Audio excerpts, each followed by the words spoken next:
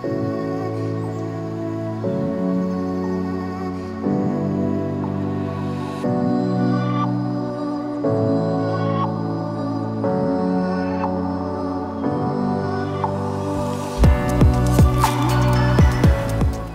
and welcome once again to a Triumvirate build guide, this time for the Druid Archetype.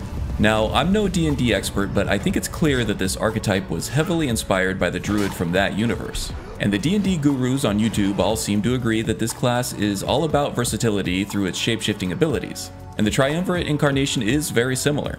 We'll have access to alteration, conjuration, and restoration spells, as well as powerful alchemical potions in human form. A swift and deadly melee nightmare with howl abilities in the werewolf form, a tanky tree form powerhouse with the Horned Lord transformation, and an inconspicuous swift cross-country runner with the stag form. While there is some overlap, each form has pros and cons and specific scenarios that they are ideal for, both in terms of gameplay and roleplay considerations. If you want a nature-themed spellcaster with capacity for diverse gameplay styles and multiple transformations, then this is your build.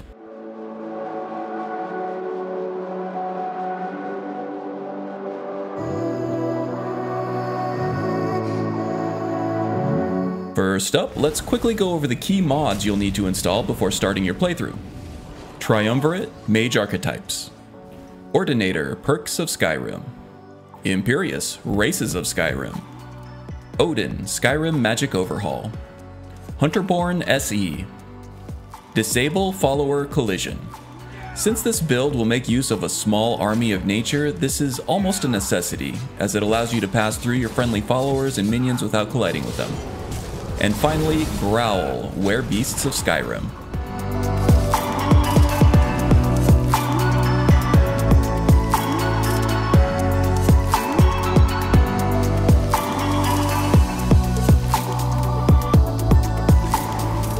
For race, I went with Bosmer. As with Imperius, we get access to a permanent animal companion.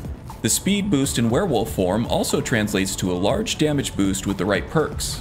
The Wood Elves also seem to have a stronger connection to nature and the forest than the other races, so it makes sense for role-playing as well. The skills I used for this class were chosen to support the Triumvirate spells as much as possible. I went with Alchemy, Alteration, Conjuration, Enchanting, Light Armor, and Restoration. I also used classic classes and Birthsigns reimagined. With that mod, I chose the Mage Birthsign, which increases magicka by 30 points, very useful in the early game.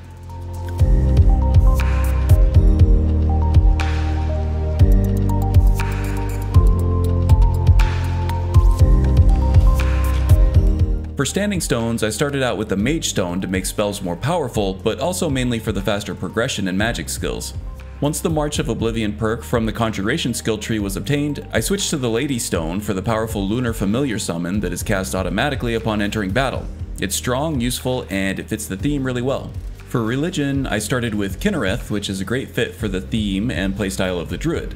You earn favor partly by discovering new locations and praying outside, which encourages wandering about the wilderness. As a follower, you get a movement speed buff in combat, which when perked properly, leads to increased damage output in both werewolf and Horned Lord forms. However, the devotee gift is a summonable Sabercat mount, which, while awesome, becomes useless once the wild-shaped druid spell is obtained. In the end, I landed on Hircine. You earn favor simply by being a werewolf and defeating strong enemies. As a follower, you get a strong damage boost to damaged enemies, and as a devotee, you get to invoke a special hunt against an enemy within a 500-foot radius, which stays fun for the whole playthrough and works in all forms with all spells.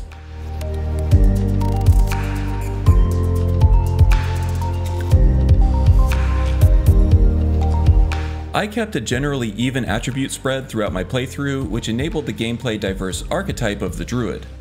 The Druid can take many forms, which play in many different ways, so having a good amount of every attribute is important. That said, you'll probably want to start focusing a bit more on magicka once your health and armor get to a spot where survivability is a little bit more comfortable. This will enable you to benefit from the March of Oblivion perk in the Conjuration tree as soon as possible, which has some very powerful effects with the Triumvirate Druid spells. For Alchemy, it might be tempting to take many of these perks. However, there are only a few really key perks that are needed to enable this playstyle. Once other key perks are taken, feel free to come back here for more stretch goal perks. Obviously, you'll want both ranks of Alchemy Mastery for stronger potions overall. You'll also want to take Physician, though you may want to wait a bit until you decide what gameplay type you favor or what you need most help with. Choose Health if you feel like you need more help simply surviving combat. Choose Magicka if you want to spend most of your time in human form channeling summons and casting spells. You'll also want to choose Magicka if you want to spend most of your time in Horned Lord form where Magicka acts as a timer. Stamina is most helpful for werewolf form, where stamina pools can translate into damage output. This also applies to Horned Lord form at the expense of a reduced Magicka timer. I chose the Magicka potions as it seemed more versatile, and I felt like I needed most help keeping my druid summons out longer. Stimulants recharge Magicka and stamina when you enter combat, which is very useful for both magic slangin' and melee combat. It also regenerates at a rate that scales with your current attribute levels, so the higher they get, the faster it gets recharged. Lab Skeever is another essential perk. With the Hunterborn mod, you can craft a Mortar and Pestle, which Ordinator counts as an alchemy station. After activating the mobile lab, any potions taken in the next 20 seconds will be 25% stronger and last 15 times longer. This may be the strongest perk in this whole build. Lab Skeever does require the advanced lab perk, which does not apply to the Mortar and Pestle. And as you may be roleplaying your druid as a wandering naturalist as I did, you may not get as much use out of this. However, Lab Skeever itself is well worth 2 perks on its own in my opinion. Crimson Haze increases movement speed for the duration of the potion you've taken. This translates to boosted unarmed damage output in both Beast form and Horned Lord form. A couple of notables here include Green Thumb and Double Toil and Trouble, which yields more ingredients and more potions respectively. This will help you get more out of the ingredients you grow with the Druidcraft spell, and this is nice to have if you have the perks to burn, but not necessary. For Alteration, you'll want to start with both ranks in Alteration Mastery for cheaper alteration spells that last longer. You'll also want to take Alter Self Resistances for the Elemental Resistance. I took Fire and Frost Resistance to help with dragon fights. I also took Wild Shrines, which gives a great incentive to explore the wilderness in search of stronger spells from all schools. Now you have some decisions to make with this tree. There is a very strong argument to make for Vancian Magic. It'll strengthen all spells and allow you to cast the expensive channeled summoning spells for free. However, once you run out of spells, you can't cast any more until you rest at an inn or a home. I decided against this for a few reasons. First, running out of spells basically forces you into beast form, which is a strong option, but decidedly against the theme of flexibility for this build, in my opinion. Second, in order to recharge your spells, you have to sleep either at an inn or an owned home. I roleplayed my druid as a wanderer who preferred to sleep at an outdoor camp, which doesn't count as a home or inn. You could set up a home Mythal point and pitch camp close to that, but now we're talking more restrictions and more perk investment. So if you choose not to take Vancian Magic, you'll want to get both ranks of the Intuitive Magic perk to get free casting of both the Raven and the Rattlesnakes from the Triumvirate Conjuration spells. Another perk to consider is Alter Self Attributes. You can pick one attribute to buff by 50 points, which is a large boost. Choose Magicka if you want to be able to cast more spells and stay in Horned Lord form longer. Choose Health if you're struggling to stay alive. And choose Stamina if you want to do more damage in melee combat, in either Beast form or Horned Lord form. I went with Magicka in the name of versatility.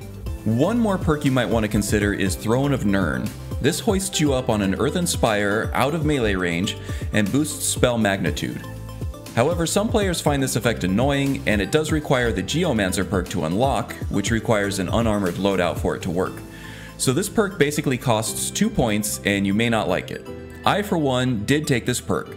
The automatic trigger of the effect does take some getting used to, but it does help, and it does fit the theme of the build really well. Things start to get interesting with the Conjuration tree, where the Triumvirate channel summons have some unique interactions with the Ordinator perks. You'll want to start with both ranks of Conjuration Mastery for the cheaper spell costs. The way the Triumvirate Druid channels his summons means that the increased effect time is useless to us, but that means that reduced spell cost is twice as important. The first really key perk in this tree is March of Oblivion, which gives you an extra minion per 250 points of base non-augmented Magicka, making increased Magicka investments around the mid-game very important.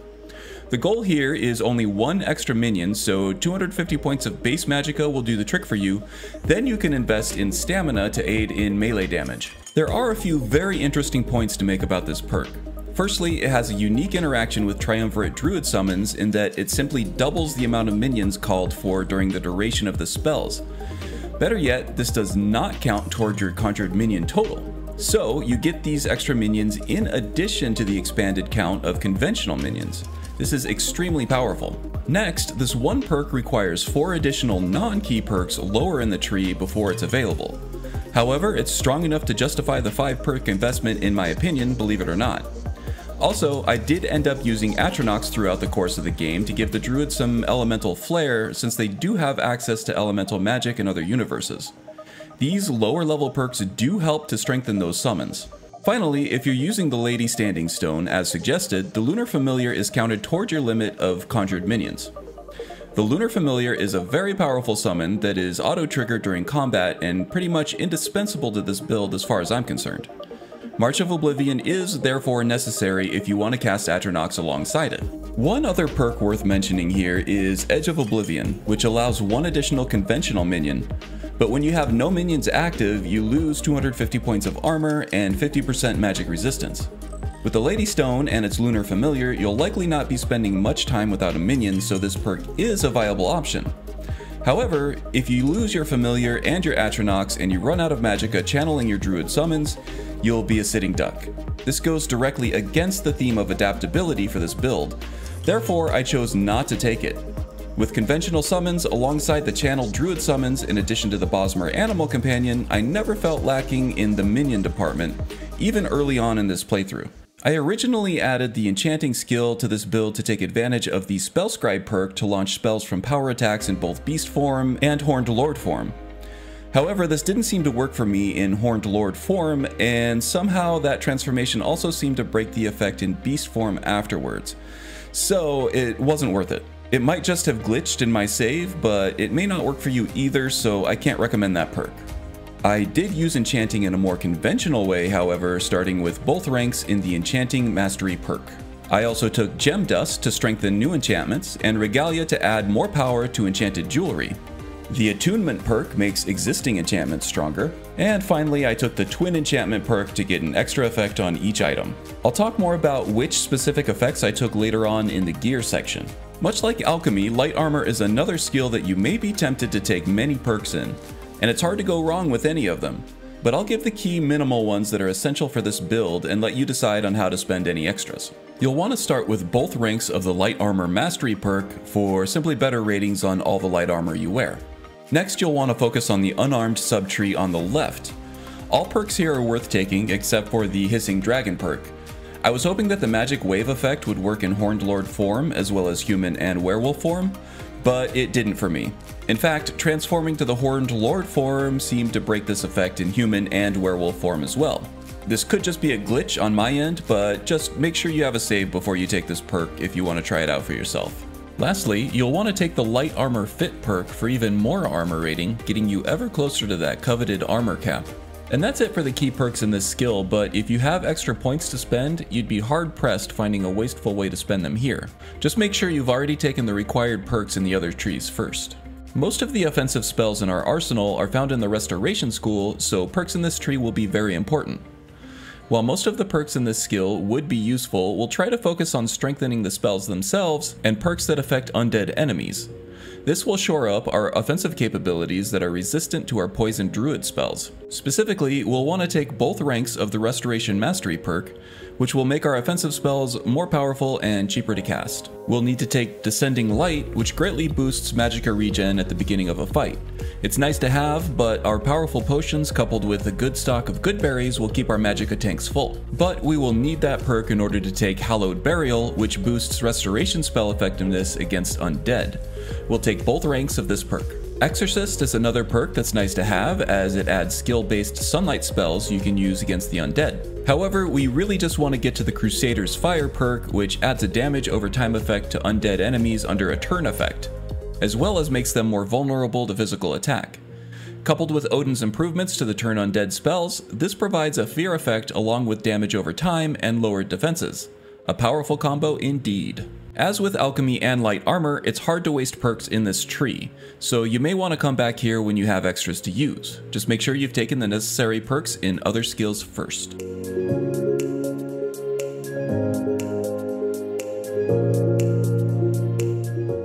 For gear, I went with the excellent Hedge Mage armor set with the male model patch.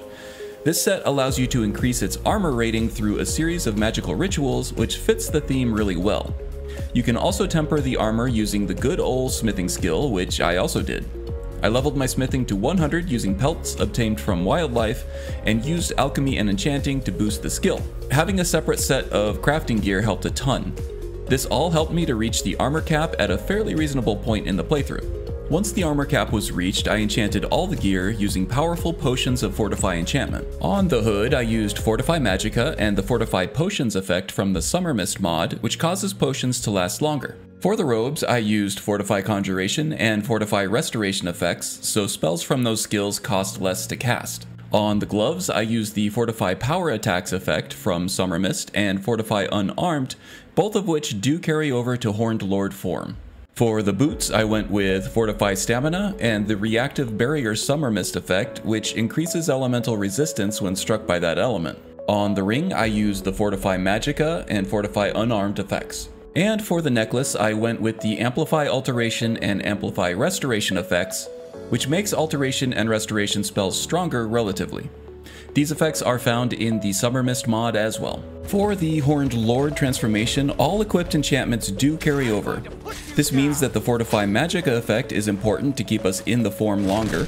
Fortify Stamina is important for scaling unarmed damage through the unarmed perks, and Fortify Unarmed is important for obvious reasons. One last note on gear. With the Imperious mod, Bosmer get a Harrier, or hunting bird, that periodically points out a nearby beast. Once you slay the beast, there will be some enhanced loot in its inventory, including spellbooks, alchemical ingredients, and even enchanted gear. It's a great way early and mid playthrough to flesh out your spell and enchantment catalog.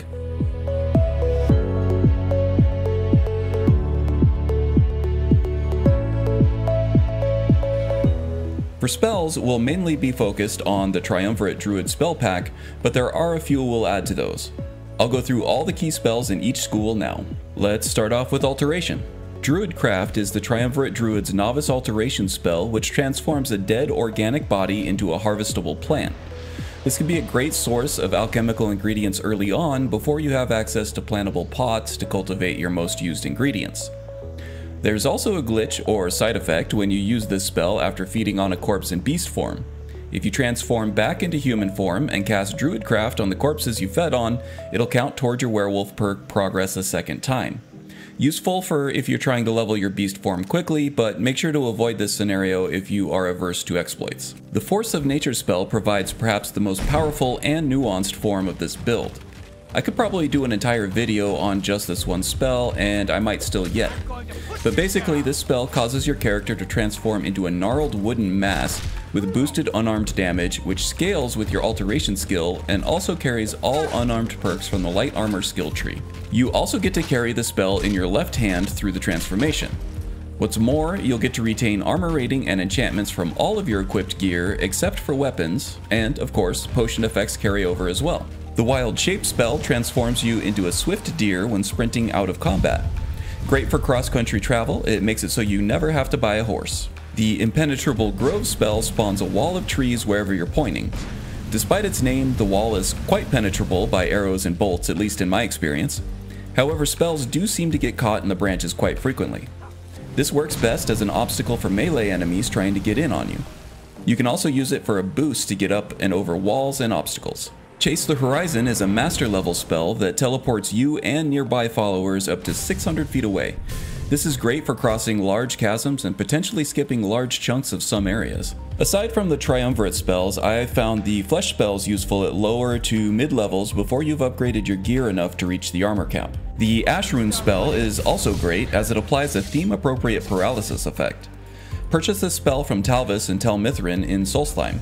Tumble Magnet is a great spell from the Apocalypse spell pack that concentrates all enemies into an area. It's very useful in spell combos that I'll demonstrate later. There are many other nature-themed spells in the Apocalypse mod that fit this build really well, but they're not quite core to the build. However, I highly suggest experimenting with them and seeing which you'd like to add to your arsenal. And on to the conjuration spells.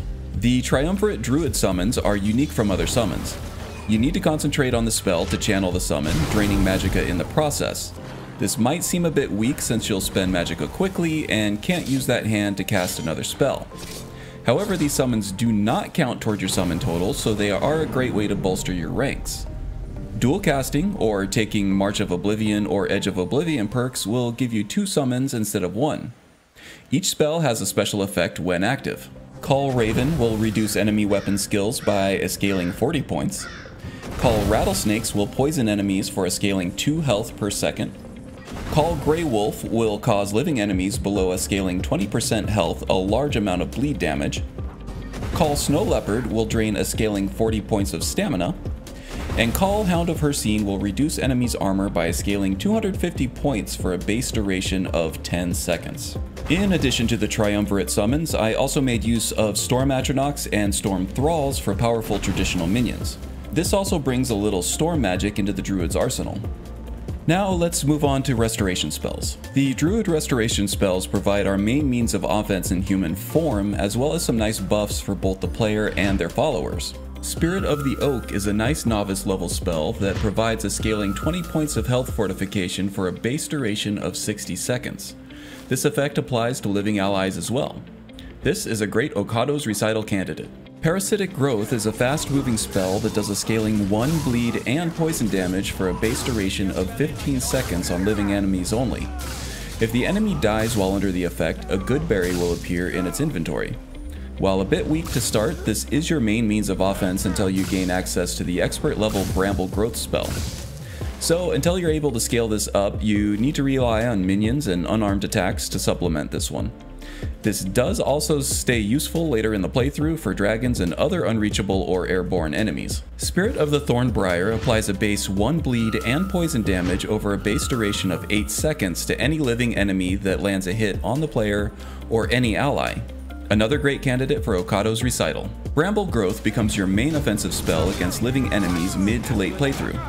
It does much better damage with a scaling 10 bleed and poison damage over a base duration of 15 seconds, and it sprouts a good berry in the enemy's inventory on death.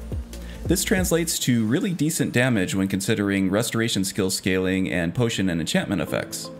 The only real drawback is that it must be cast on the ground and the enemy must be on top of the affected area. Also, as an expert level spell, this eats magicka fairly quickly. Strong crafted potions and hotkeyed good berries can help mitigate this though. Spirit of the Sun is a master level spell that applies a powerful healing over time effect to the player and all living allies.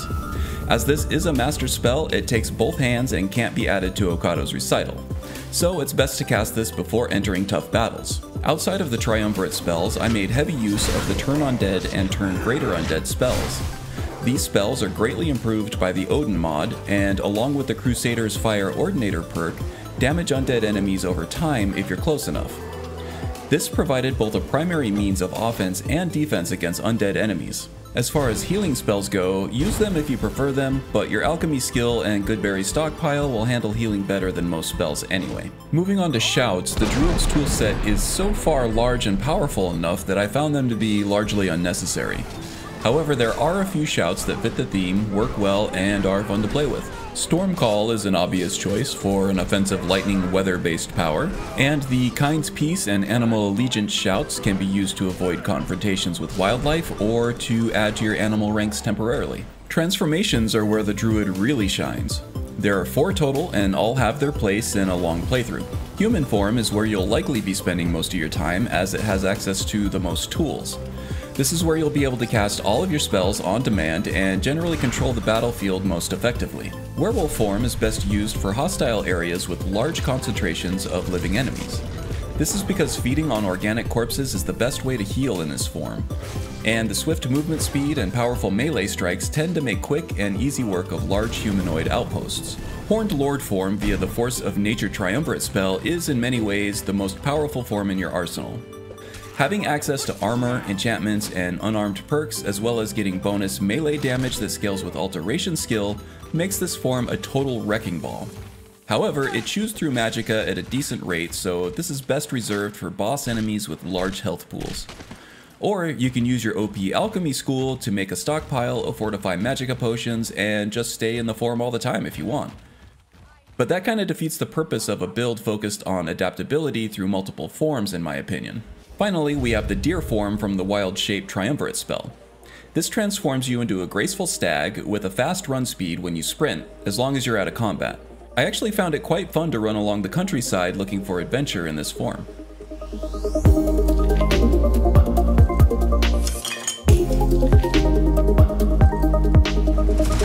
I kept the roleplay for this playthrough fairly simple.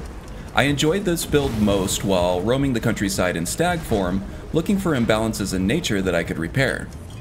Imbalances included Warlock, Necromancer, and Conjurer covens. Dungeons infested with undead and Dragon Priest layers are seen as abominations against nature, and even bandit hideouts can upset and corrupt a delicate ecosystem through greed and malcontent. But try not to be too restrictive. The Druid is a curious soul and will want to investigate all matters involving nature and magic, and work to right any wrongs he encounters from his own unique perspective, for better or for worse. He'll feel compelled to complete the main quest and both DLC quests, Dawnguard and Dragonborn. He'll also want to complete the College of Winterhold questline, as he is a practitioner of magic and scholar at heart. The Companion's quest is also well worth doing, allowing the Druid to explore the intricacies of the beast blood and how to make it stronger. But mostly the Druid is a wanderer and enjoys just being outdoors and exploring nature above all else.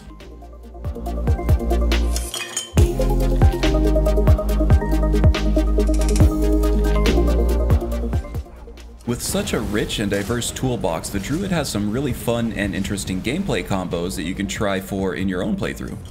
Here are some of my favorites. Bramble Pit combines the Apocalypse Tumble Magnet spell with the Triumvirate Bramble Growth spell. Entering combat, you'll want to cast Tumble Magnet in a central location where multiple enemies will be sucked into a sinkhole-like area. Then, coat this area with the Bramble Growth Thorns, where those concentrated enemies will be shredded by the bleed and poison effect. You can add some oomph to this combo by popping a strong Fortify Restoration potion beforehand. I found this to be the most effective way to farm good berries and use it all the time. Be warned, however, that this will only work against living enemies, as undead and automata are immune to the bleed and poison effects of the Druid's brambles. Next, Hedge Maze combines the Impenetrable Grove tree wall with the Bramble Growth spell. You'll want to use Impenetrable Grove to create an obstacle which melee enemies will be forced to circle around to get at you. The next step is to coat the outside of the grove with the Bramble Growth spell. This will add injury to insult as the enemy chases you around in circles, taking bleed and poison damage the whole time. The next combo, Flame of Life, combines the Turn Greater Undead spell with the Ordinator perk Crusader's Fire. With the Druid's boosted restoration skill, there are few enemies that can resist Odin's improved Turn Greater Undead spell, which is now a wave that penetrates enemy hordes, affecting all in its path. Coupled with the perk, it now also burns undead that are within close vicinity to the Druid. This works as a defensive, offensive, and crowd control tactic all in one.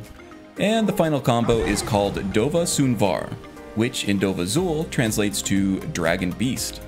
This one works by performing at least 2 words of the dragon aspect shout, then transforming into your werewolf form. This carries over the 125 armor rating boost, 25% boost to frost and fire resistance, and 25% damage boost to power attacks into the beast form. Coupled with unarmed perks and any spells or potions you've taken before the transformation, this is truly the beast form's full potential. Rip and tear until it is done. And there is another deep dive build guide in the books. I hope you've enjoyed it, or at least found it useful. If so, please like and subscribe, as it helps the channel a bunch. Thanks, and see you next time.